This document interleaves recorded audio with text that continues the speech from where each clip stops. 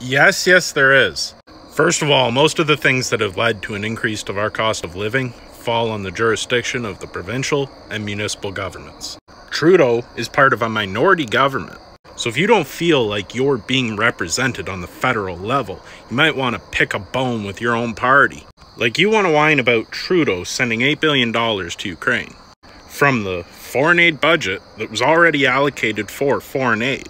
And sending money to your allies is how you strengthen those relationships. And whether you like it or not, because you've fallen for Russian propaganda, the majority of the world is on Ukraine's side. So yeah, we help out a bit with the annexation of their land. And if you don't like that, but you were still consistent and criticized Doug Ford for the Greenbelt, the fact that he lost over $4 billion in COVID relief funds, just poof, disappeared. Don't know where it went. Cut $40+ billion from hospitals, education. So this is seriously what I don't get. We're not saying Trudeau's a good option. We're just saying that the Conservatives are never the better option.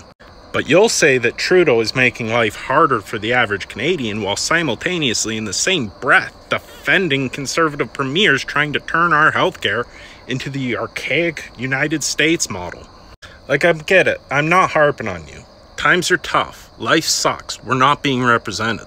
But going for the even more brazenly corrupt party leads to me to believe one of two things. Either you're incredibly misinformed and you're a low information voter and you get duped very easily online. 2, you love the fucking bigotry. And that's, to be honest, what a lot of you are. Bigots. When Doug Ford adopted the anti-trans rhetoric today, you guys were all foaming at the mouth. When we all know that any kid that is part of the LGBTQ community is less safe with conservative parents.